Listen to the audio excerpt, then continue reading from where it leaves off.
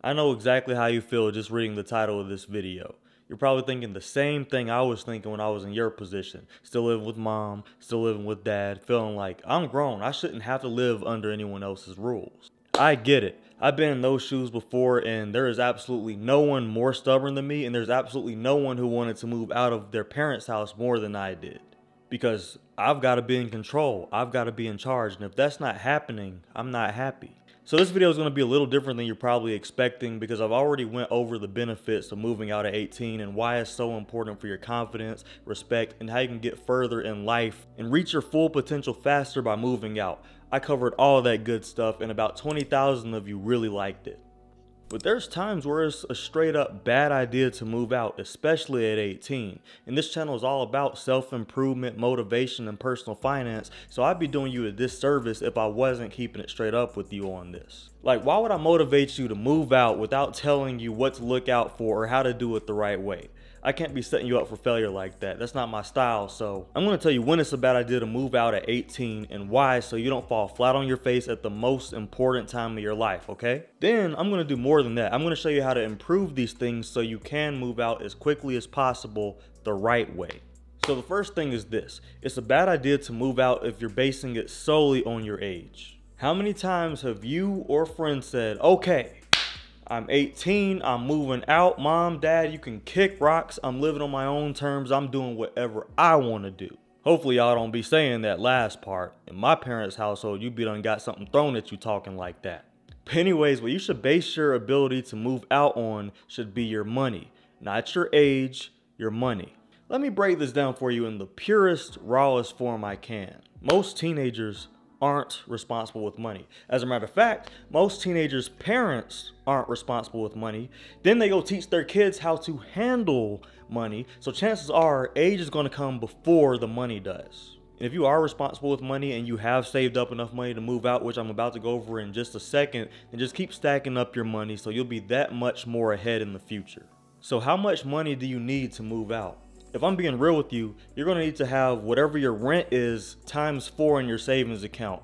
And you're going to need 1 month of rent plus $1,500 in your checking account. To be completely honest though, if I were you, I wouldn't be moving out until I knew for a fact I had at least $25,000 in my savings account, because stuff does happen. And I know that sounds like a lot, but that's what they don't teach you in school. So I'm going to explain exactly why you need that much. For one, you're definitely going to need that first full month of rent, because when you move in, they're going to want that at the door. Ain't going to be no, hey, how you doing? What's up? Nothing. It's going to be, where is the money? Depending on the part of the month that you move in, your rent might actually be prorated a few $100s, but don't let that fool you, because rent's still going to be due in full that next month, probably on the 1st.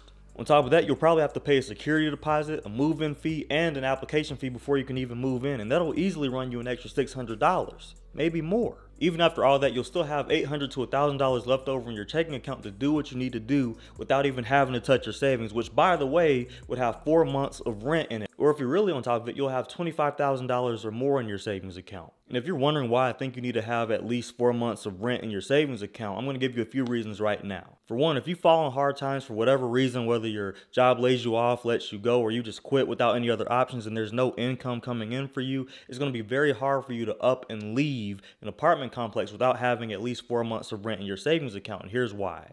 In order to do that, you're going to need to break your lease, and that'll cost you at least 2 months of rent plus a leaving early fee. Like maybe you just quit your job or lost your job, right? But you don't want to move back to your parents' house. At least this money in your savings account is going to give you a buffer. With the extra money that you have saved in your savings account, what that's going to do is it's going to buy you some time. Now, I say 4 months minimum, but if you have more like of the $25,000, that's going to buy you way more time. So the point is, you have time to get back on your feet, so to speak. You get time to line something up, make more money without having to rely on whatever job it was that you lost or that you quit from. You get what I'm saying? And this actually happens a lot more than it's talked about. In my opinion, this is not talked about nearly enough, but young people quit their job just cold turkey one day out of nowhere all the freaking time.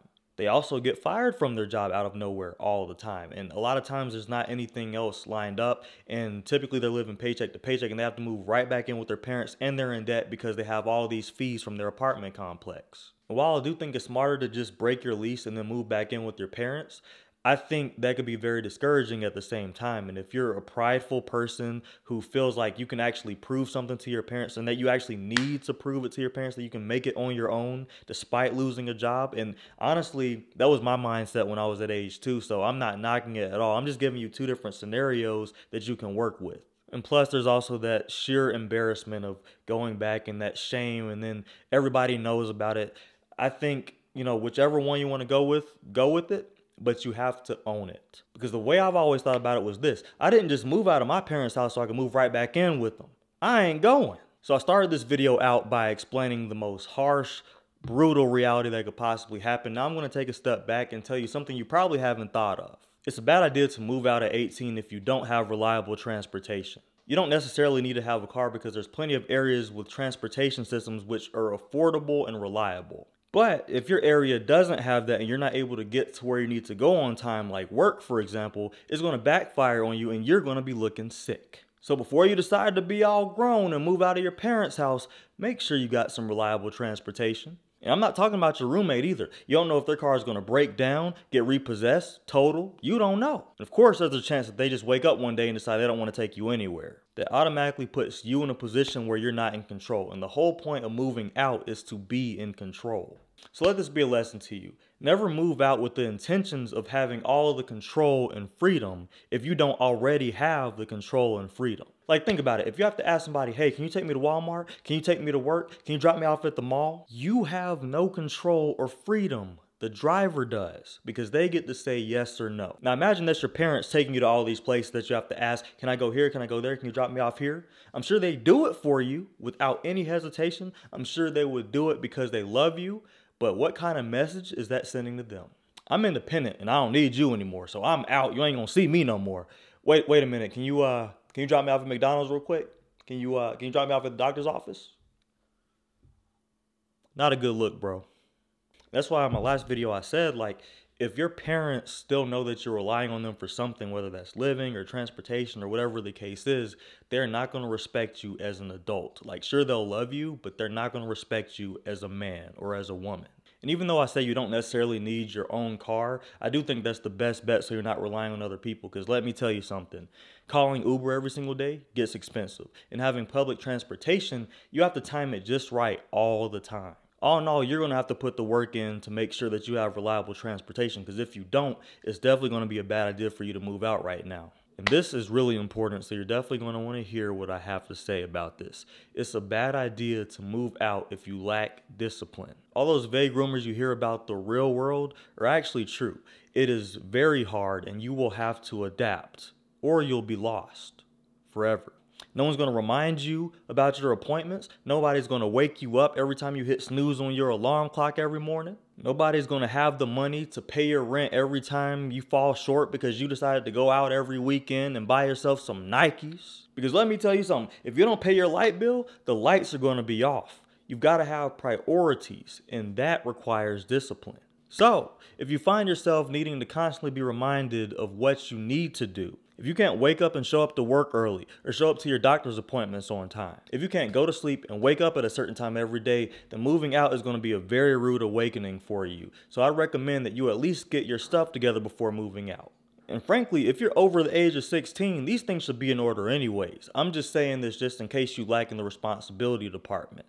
Now, for those of you who want to move far away from your parents, whether that's a couple hours away or a couple days away, the biggest mistake you can make is not looking at the cost of living in the area that you want to move to. Different city might mean different gas prices, different prices when it comes to groceries. The rent might be more expensive, so you got to think about that. Especially if you move out of state, that could be a completely different world than you're used to. So you've got to be prepared by knowing the cost of living.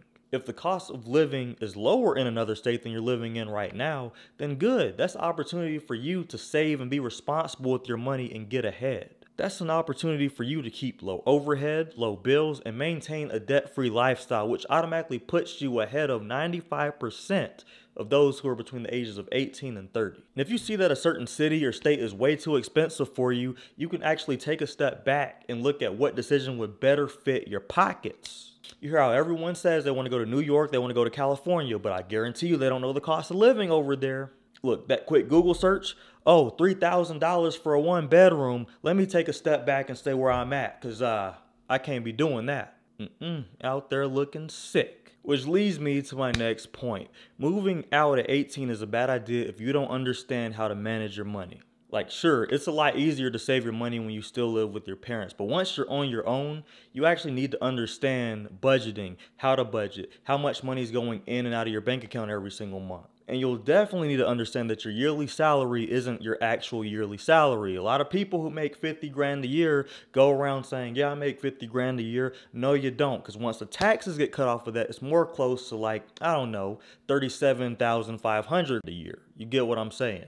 Also, if you're the type to go crazy with the credit card and then look all surprised when you're thousands of dollars in debt, actually take the time to look these things up and understand how to use a credit card properly, how to build credit, while also managing the amount of money you have on the credit card at all times so you don't end up like 90% of America in consumer credit card debt. A lot of you want to move out of your parents' house at the age of 18 specifically. Like, it is a very highly searched YouTube topic, but I just want to let you know, some of you are going to reach that goal while others, it's going to take a few more years than you expected, and there's nothing wrong with that. But either way, you will get there, so don't let your age rush you into doing something without thinking it all the way through. As long as you follow my advice in this video, you're going to be able to move out the right way without having to worry about much of anything. And I hope you got something out of this video because I definitely enjoyed making it. Anyways, that's the video for today. Thank you so much for watching. My name is Reggie Bryant, and this channel is all about personal finance and personal growth so you can control your finances, and control your life. Thank you so much for watching this video. If you liked it, don't forget to subscribe and hit the like button. I will see you in the next video. Stay cold.